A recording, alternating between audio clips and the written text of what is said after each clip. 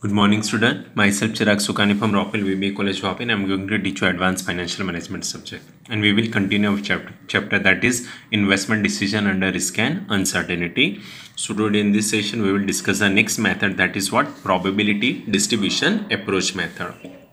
Now उसकी theory ज़्यादा नहीं आती है, sums कभी-कभी आते हैं, but एक आध दो sums हम लोग पढ़ लेंगे. That is what probability distribution approach.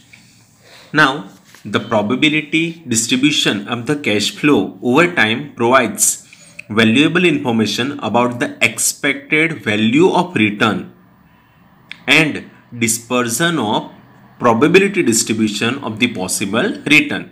It means this method provides valuable information about the expected value of the return. Okay, it means whenever any managers invest in a particular machine, so they expect that the cash flow इतना मिलेगा उतना मिलेगा, तो उसके लिए वो probability को assign करता है.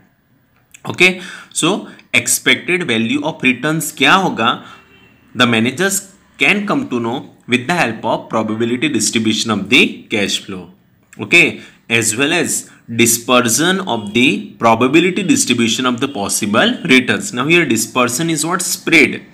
बोलते हैं ना प्रोबेबिलिटी डिस्ट्रीब्यूशन कैसे उसको एक्सटेंड किया, विस्तरण बोलते हैं ना, डिवाइड कैसे किया, प्रोबेबिलिटी डिस्ट्रीब्यूशन हर एक कैश फ्लो में उसने कैसे एस्टिमेट किया है. That is what dispersion of the probability distribution of the possible return. Now the application of probability distribution theory in analyzing the risk in capital budgeting depends upon behavior of the cash flows.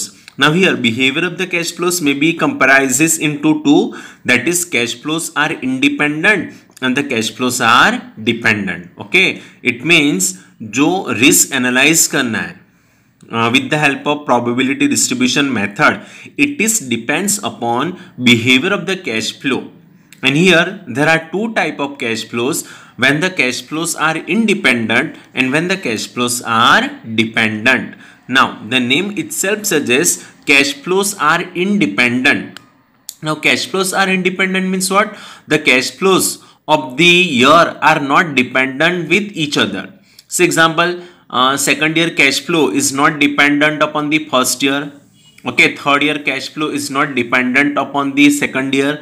This is what? Independent cash flow. Okay, now the assumptions that cash flows are independent over time signifies that future cash flows are not affected by the cash flows in the preceding or following year.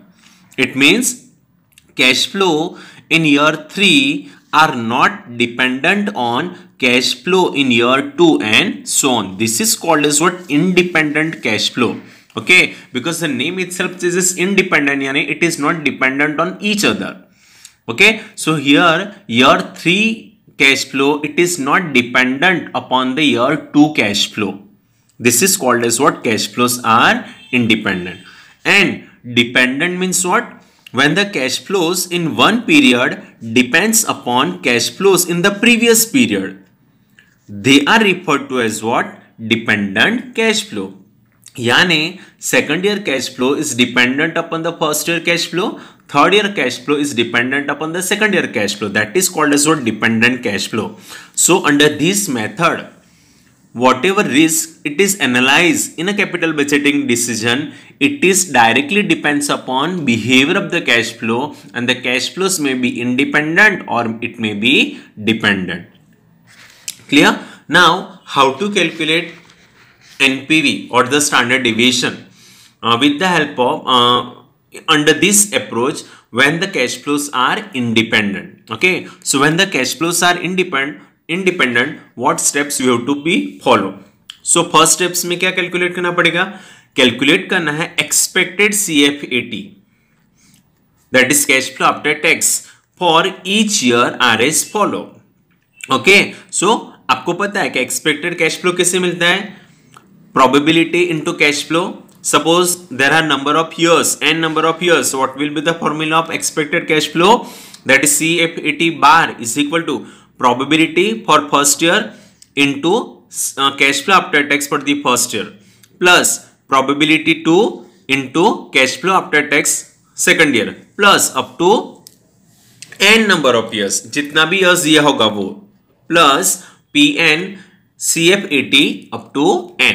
So first steps में हम लोग को क्या calculate करना है, expected CF80 ना, expected CF80 यानी CF80 bar.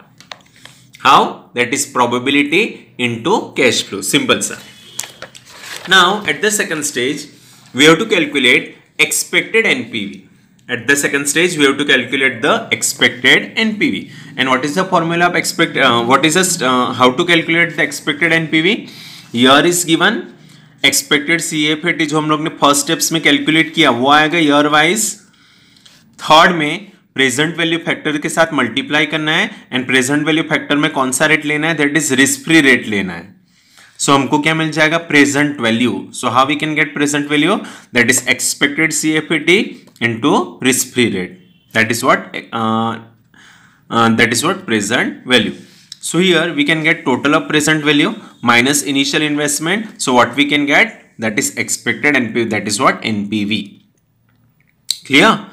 Now at the third stage we have to calculate the variance of the cash flow after tax, CF80 variance निकालना है, that is variance of cash flow after tax for each year are as follow. Okay, so variance का formula probability 1 into bracket CF80 minus CF80 bar 1 square plus P2 CF80 minus CF82 square. Okay, in short जो हम लोग ने standard deviation calculate करने के लिए वो 4 column किया था ना, year, cash flow, probability, okay, then CF80 minus CF80 bar, then CF80 minus CF80 bar square, then उसको मल्टीप्लाई किया विद द प्रोबेबिलिटी ऐड किया। ओके, तो हम लोग ने स्टैंडर्ड डिविएशन में किया तो उसको क्या बोलेंगे हम, वेरिएंस, ओनली ऐड करना है, दैट इज व्हाट वेरिएंस मिलेगा। So probability of first year into bracket CF80 minus CF80 bar for the first year square plus P2 and so on, so we can get the variance. And at the last, calculate standard deviation about expected value. So standard deviation year, यहाँ पे variance आएगा, यहाँ पे present value factor का square करना है, that is PV factor square। तो हमको क्या मिलेगा, PV, that is variance into present value factor का square करना, तो PV मिलेगा, तो यहाँ पे मिलेगा total of PV, तो उसको अंडर स्क्वायर रूट में डालेंगे, so we can get the standard deviation. Okay, so ultimately यहाँ पे 4 steps we have to follow. First steps में क्या करना है, that is what expected CF80। First step में क्या करना है, expected CF80, then expected NPV। Okay, तो CF80 जो आएगा उसके बेसिस पे हम लोग को एक्सपेक्टेड NPV मिलेगा। So first and second step में हमारा expected NPV over. Third step में वेरिएंस निकालना है, एंड फोर्थ स्टेप में वेरिएंस के बेसिस पे स्टैंडर्ड डिविएशन निकालना है। क्लियर? फिर बाद में आएगा एडिशन हो सकता है, that is covariance. So covariance is nothing but standard deviation divided by expected NPV। जो स्टैंडर्ड डिविएशन का आंसर आएगा उसको एक्सपेक्टेड NPV के साथ डिवाइड कर लो, so we can get the covariance. सो ये 4 स्टेप्स में हम लोग का प्रोबेबिलिटी डिस्ट्रीब्यूशन मेथड से सम्स कैलकुलेट होता है। जिसे सम्स करेंगे ना तब आपको समझ में आ जाएगा। ये थियरी थोड़ा बट अब इस फॉर्मूला याद रखना डिफिकल्ट हो जाता है, बट सम्स में 5 to 6 सम्स प्रैक्टिस करेंगे हो जाएगा। तो यहां तक हमारा over. So this 4 steps we have to be follow when the cash flows are independent. तो second is what, when the cash flows are dependent. So first, second and third step are same as above. यानी जो independent में first steps calculate किया expected CF80, second step में expected NPV and third step में covariance. तो 3 step same method से करना है डिपेंडेंट में भी। खाली 4 मेथड में स्टैंडर्ड डिविएशन का फॉर्मूला चेंज हो जाएगा, हियर खाली प्रेजेंट वैल्यू फैक्टर आएगा, एंड यहाँ पे क्या आया था, प्रेजेंट वैल्यू फैक्टर का स्क्वायर करना है और यहाँ पे प्रेजेंट वैल्यू फैक्टर आएगा। So it is totally based on the formula और द टेबल जो आपको याद रखना है। So here your variance only present value factors and the PV total आएगा, टोटल ऑफ PV को स्क्वायर रूट में डालेंगे, so we can get the standard deviation. Okay, so these steps we have to be follow for the calculation of expected NPV and the standard deviation in case of probability distribution method when the cash flows are independent and when the cash flows are dependent. Now next, merits. Merits of this method.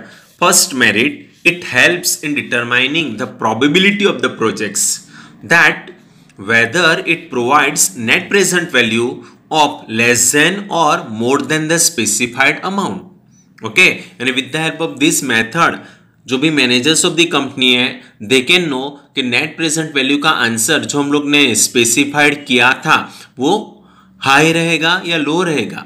We can come to know with the help of this method by calculating the expected NPV. Second, it provides quantifiable measure of risk, that is what standard deviation. So it provides the measure of risk, that is what standard deviation. Okay, then demerits, it involves lot of estimation since probabilities for the cash flows are estimated for each year comprises in the project. So ये जो उसका method है, under this method we have to estimate the probabilities of each year cash flow. हर एक cash flows की probability को estimate करना, which is involved in that particular project. सबसे example 10 years का लाइफ होगा ना, so आपको 10 years के कैश फ्लो को प्रोबेबिलिटी के बारे में एस्टिमेट करना पड़ेगा. So it involves lot of estimation, and because of this estimation, second demerits is what, there are lot of tedious calculations involved in it, because first steps के ऊपर second step first steps के ऊपर depend है, fourth step third steps के ऊपर depend है. सो अगर एक स्टेप्स में कुछ मिस्टेक्स हुआ पूरा आपका रॉन्ग चला जाएगा. So this calculation it is lot of tedious task, यानी this is what difficult method, और calculation it is what difficult. है समझ में? तो ये हम लोग यहाँ पे कंप्लीट करते हैं, दैट इज प्रोबेबिलिटी डिस्ट्रीब्यूशन का थियरी. नाउ नेक्स्ट वीडियो में हम लोग सम्स कैलकुलेट करेंगे. Okay, bye, take care.